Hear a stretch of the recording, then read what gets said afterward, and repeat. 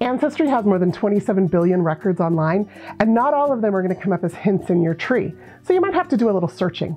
Here are 2 basic ways to do that. First, search directly from a person in your tree. This takes everything you know about them, however much or little, and automatically enters it into the Ancestry search form. Review the search results looking for anything that might have been missed by Ancestry hints. This is called a broader global search. The second type of search is more specific.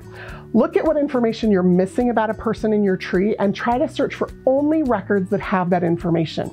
For example, if you're missing a birth date, go to the birth, marriage, and death category under search and only enter information that might be found on a birth record. You can edit your searches at any time to account for spelling variations and date guesstimates, uncertain locations. Just look for the filters on every search field. And that's genealogy in a minute.